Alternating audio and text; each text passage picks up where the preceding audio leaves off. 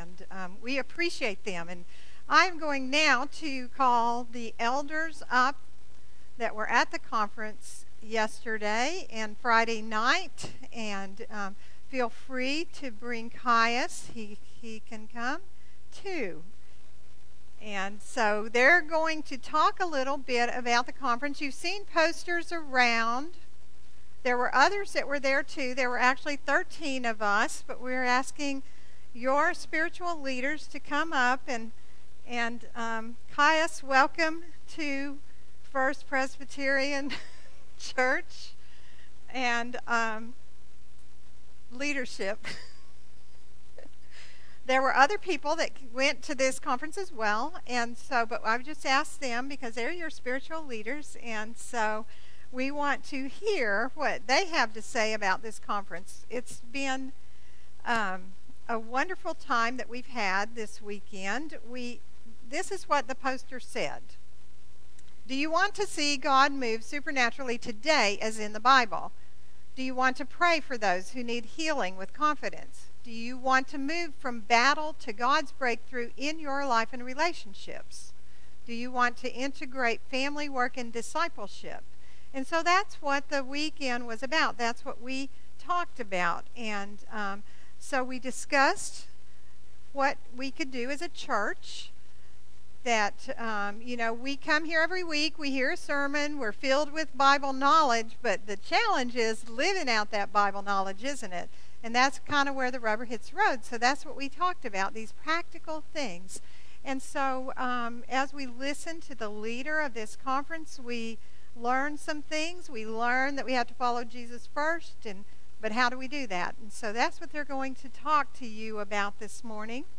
Things that hit them, impressions that they had, and we want to continue to lead you well. And so here are the thoughts of your leaders. Now we're going to be led by 3 questions. Go ahead and take that. The 3 questions are this. What one new thing did you learn? And they might just give a little testimony that they heard there. I don't know. They've only got 3 minutes, so somebody be timing them, okay?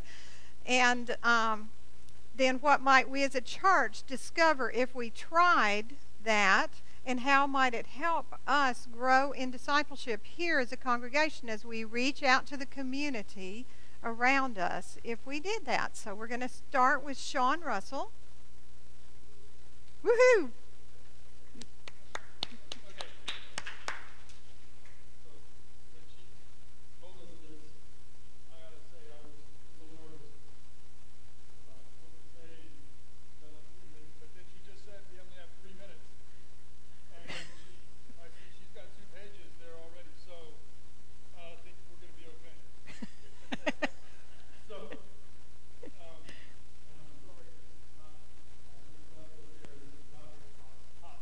Do you want the other mic?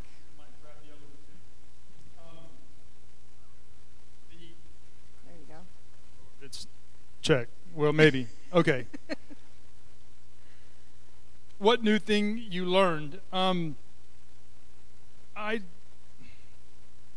guess the new thing I learned is just the whole structure of what he was talking about, which we can't really go into detail here because we don't have time. But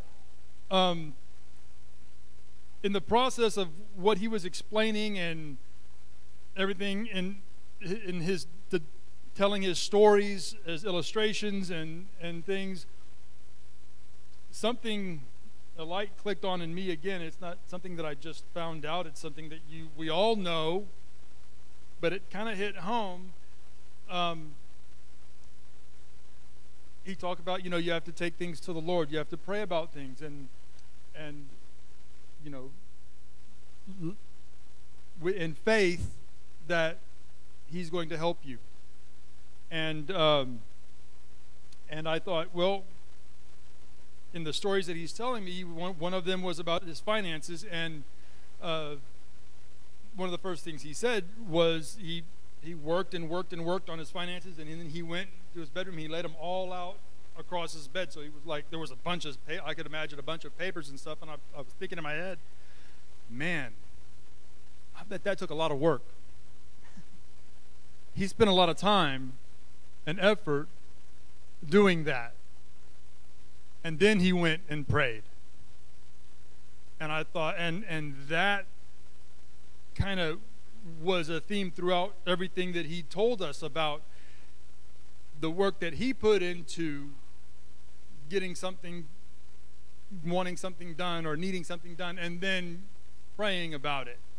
And so it just brings home to me that it's not blind faith. You're not just, with your closed history book praying, oh, please, Lord, let me pass this test and hope I pass the test. No, you got to put work in too and let him help you help yourself. Okay? So that was, and as a church, I think if we grasp that and, and use that, I just think that would, as a whole, the sky's the limit as to what we could do. Okay, my time's up. Thanks, bye. All right. Thanks, Sean. Good job, Sean. So introduce yourself, please. Introduce yourself. I'm Paul Griffith. I just wanted to add to what Ginger said, that this was a workshop that we went to. That means that we did some working with each other, not just listening and not just praying, but we talked with each other and we prayed for each other, and we saw God work in our midst. We could just about just bring back Ross's children's sermon, I think, to say what we did. He must have been there in spirit because he talked about praying for the Spirit's healing to come to an individual. That's one of the things that we did. Something that I learned, I learned that the activity of the Holy Spirit in our midst, which is what we were really about this weekend, is not so unfamiliar probably as we would think if we sat and tried to think up examples. But he asked, how many of you in the audience have had an encounter with an angel? And many hands went up. I was intrigued to see that happen. So that was the Holy Spirit at work that brought the angel to help us in our need. He talked about how the Holy Spirit brings words of guidance to come into our minds. He gives us thoughts. Sometimes it just seems like things pop into our mind, but in many cases, he says that's the Holy Spirit bringing those things to mind, things to give guidance, things to help others, and so on. And then he mentioned healing as one of the key aspects of the Holy Spirit's work.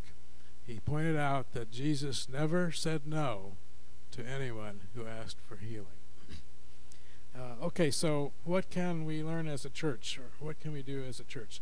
Well, if we look up and watch and see the Holy Spirit at work around us, I think we'll have more love for God's people, each other. I think that we would live more as in community, sharing the lives that He's given us with each other. A lot of the activity that the workshop leader talked about had to do with praying together or talking together and building each other up. So we might learn some more about that. And we might also discover that we need to meet in small groups so that we can have enough intimacy to do the kind of fellowship that we're talking about. Okay. Put it close to your mouth, please. Jocelyn Bolas. And of course, as we go along, some of us are going to be repeating the same things. But one of the things that I learned was about this movement. It's called the 3D movement, and it's supernaturally, naturally, or naturally, supernaturally. But the gentleman who led it, an English gentleman, was very passionate about this movement. It's not something new. I kind of gathered it's been around for a long time, but it seems to be gaining momentum now. And it's about putting discipleship and mission back into the hands of us, ordinary people, not just the leaders or the ministers or pastors of churches, but giving it back to the people. And so what might we learn we as a church discover, and of course that leads back to what Ross said this morning about the power of the Holy Spirit. And I think that was the primary thing that he was pointing out, was how to bring the Holy Spirit back into our lives so we can see how much through prayer we can accomplish.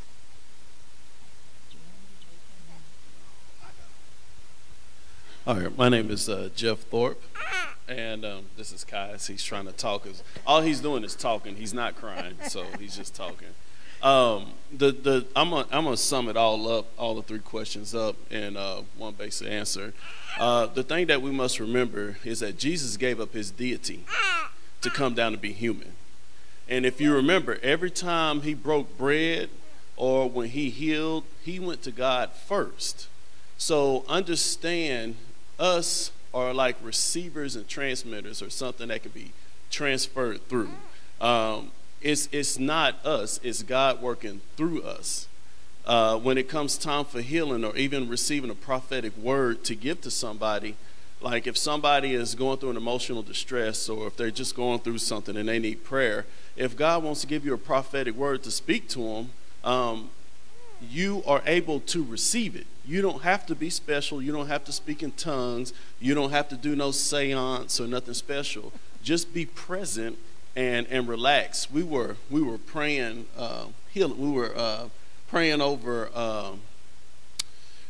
We were praying over. It was you. It was me. It was Ginger. We were praying over Ginger.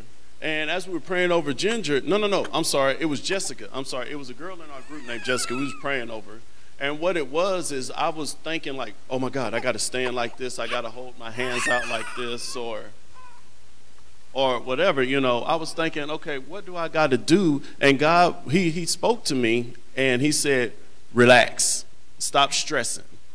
And basically, Jeff, it ain't you that's going to heal her. I'm going to heal her through you, all right? You pray and let me do the work. And that's what we have to understand. It's God that does the work. Even through Jesus Christ, it was the God that was doing the work, okay? So when healing can happen, prophetic words can be given. Ross, I know you know about that. Prophetic words can be given. Jason, yes, God will give you something new every time. I mean, my mind was blown. When I went there, I was like, okay, what I'm going to learn, man, I had to pick up pieces of my brain off the floor.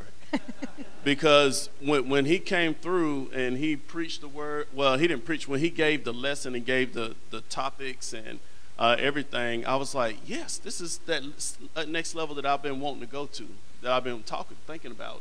And the thing about it is, you don't have to be nothing special. You just have to claim that you're God's child and let God work through you. Healing can happen. Prophetic words can happen. Feeling people's pains and speaking a word to them from God, it can happen through you. As long as you're present and you're planted in your place with purpose, this will be your purpose. I'm Dub Guthrie. As Jeff was talking about, we can pray for other people, we can get prophecies about other people, and there's a long discussion that he led this with that talks about being in the heavenly realm, which we reach when we actually give ourselves over to God and accept God and his way of doing things.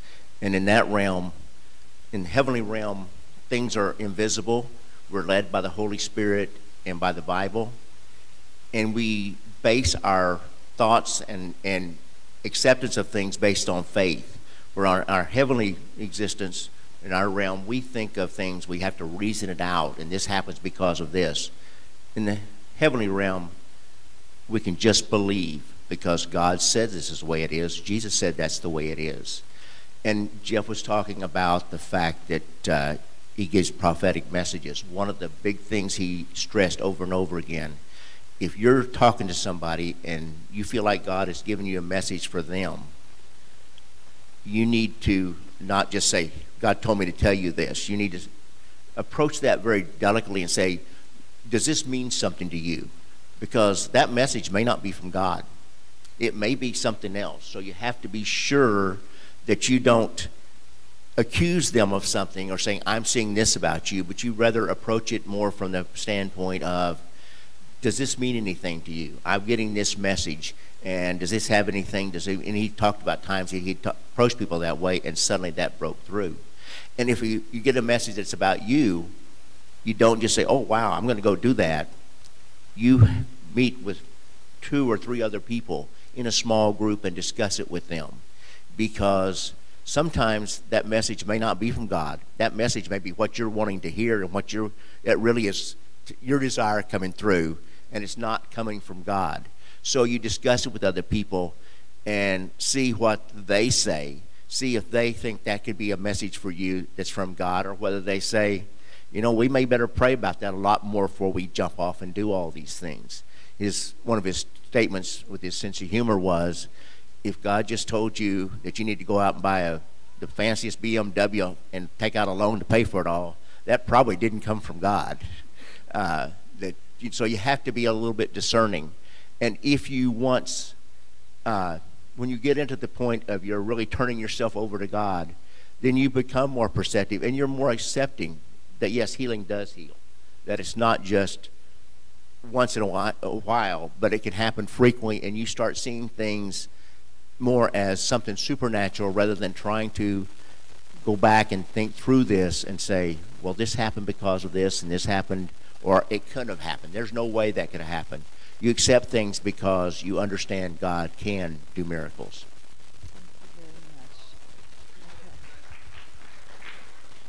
All right, you can be seated. Thank you very much. We appreciate you. Let's thank them.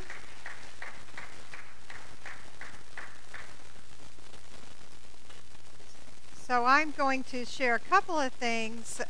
It might sound a little confusing to you when he talked about, he talked a lot about the kingdom of earth and the kingdom of heaven, and we live here. We live in a physical world, but the kingdom of heaven is kind of overlaid on to begin to see it. We learn to begin to see it. And then, as Christians, we can say we're Christian, but it's really when we start taking our agenda and we give our agenda and we start giving it to the Lord. And because if we don't, then we're not really knowing what Jesus is about. Jesus went to the cross, and we have to kind of take our agendas to the cross as well. And so we give that to him, and then it's a process of slowly learning that agenda then becomes his agenda. And then once that agenda, that's the cross, it hurts. It's really hard to do, to say, well, I really want this, and we're trying to get God to do our agenda, but God wants to turn that around and say, well, let's submit that agenda to my agenda, and then if there's joy, then there's resurrection. It's not and so it's a growing process of learning to live there with the kingdom of God in this world, that then we're blessed and we become a blessing because we're like him, because we're walking in his ways, we're listening to his voice. And so he talked about, the one thing I want to say about healing that he talked about is, you notice not everybody is healed. Well, when his church started praying for healing every day for people from 7 to 7:30. Just real simple. If you wanted to come and be prayed for healing. They went 7 years and nobody was healed. 7 years. But he said, no, we're going to persist because this is the lifestyle of Jesus. So we're just going to persist because you know something? I don't care how sick you are. If somebody prays for you, you feel better. You feel encouraged, right? Okay, somebody cares. It's like that oil of David, that he talks about in Psalms, that oil being poured over you to just kind of encourage you. And so, but see, we need to move from that's just weird. I'm sorry, but that's just weird, to, well, maybe I'll actually pray. And then as I'm praying, then maybe I'll get a little more courage to keep praying and to realize there's a lot of healing that goes on in the midst of just connecting with God. Is there anything else you'd like to add, or anybody else that went would you like to add? And we'll talk about this over the next few weeks. It's time to stop. But, yes, sir. I will do that over the next few weeks. Okay. Because we need to stop. And but I will say the psalm that was read this morning says, meditate on God's wonderful miracles and then share those with the community.